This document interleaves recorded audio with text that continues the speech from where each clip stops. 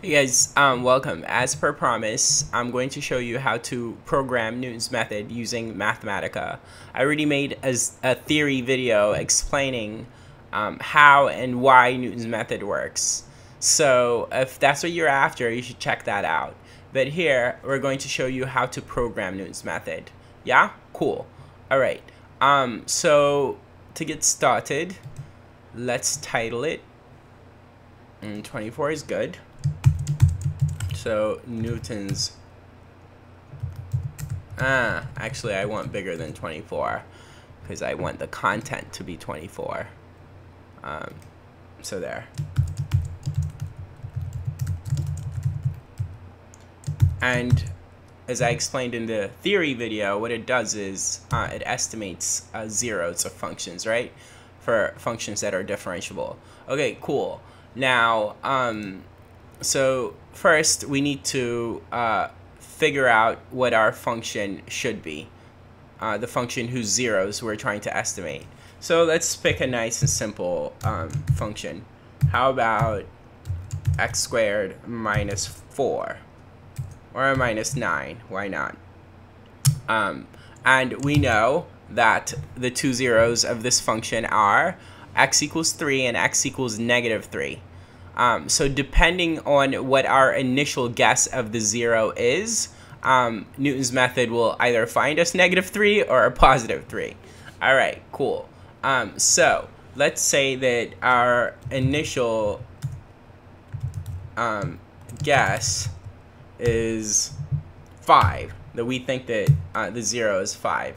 Cool.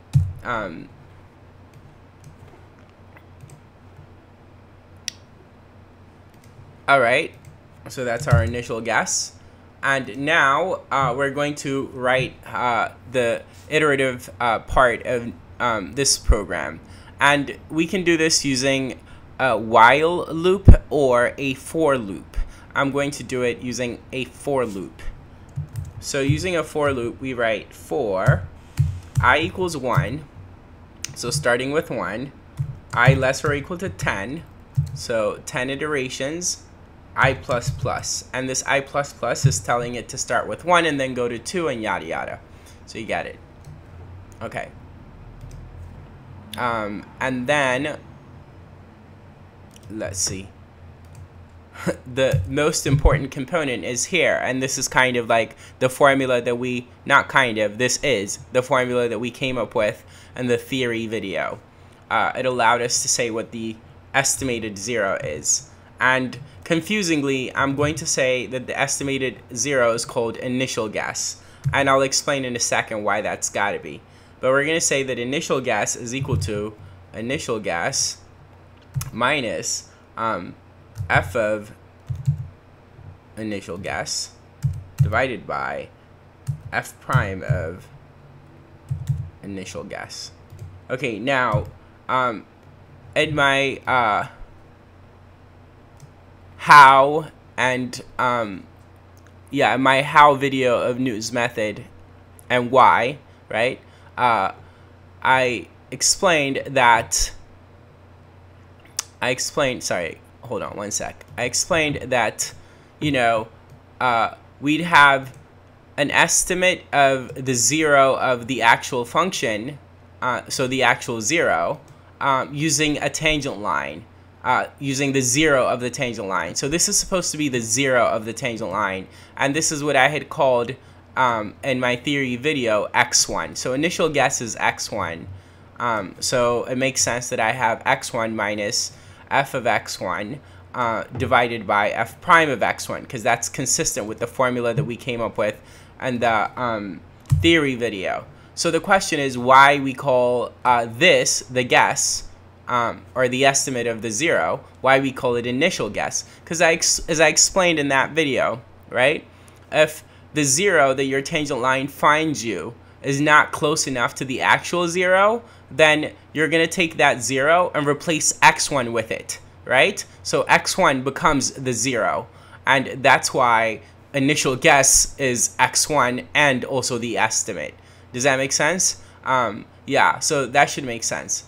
And the theory video, what is here on the left side is written as x hat, whereas the rest of them are x1 here, here, and here. But as I just said, x1 is going to be replaced with the 0 of the tangent line until we feel that you know, the estimate is good enough. And of course here we're not setting a criteria for the estimate being good enough. We're just iterating it enough times and seeing if the iteration, you know, gives us a good enough estimate of the actual 0. And it should. 10 iterations starting with a guess of 5 should do the job.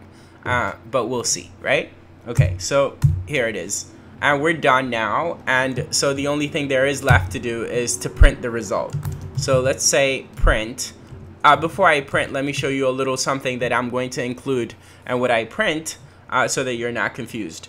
So obviously we all know that 2/3 is 0.66.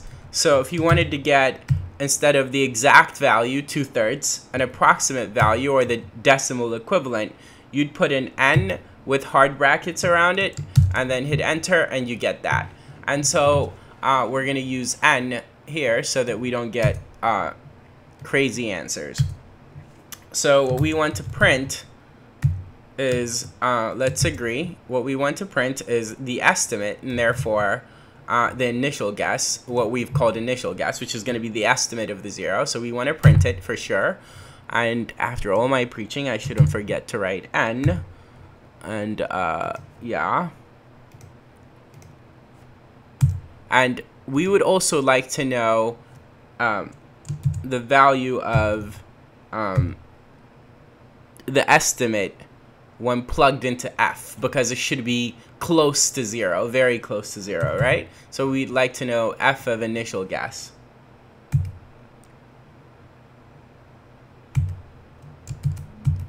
Here we go. And moment of truth.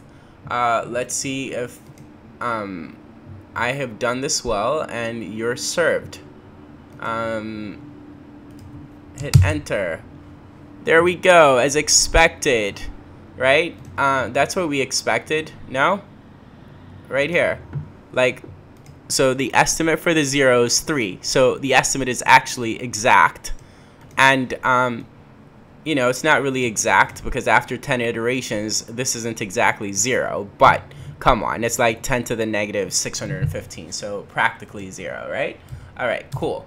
Now, I had said that if our initial guess was closer to the other 0 of this function, which would be -3, then this guess should be -3, or this estimate should be -3 instead of +3. So let's make our initial guess exactly that, which is closer to -3. So let's say it's -5.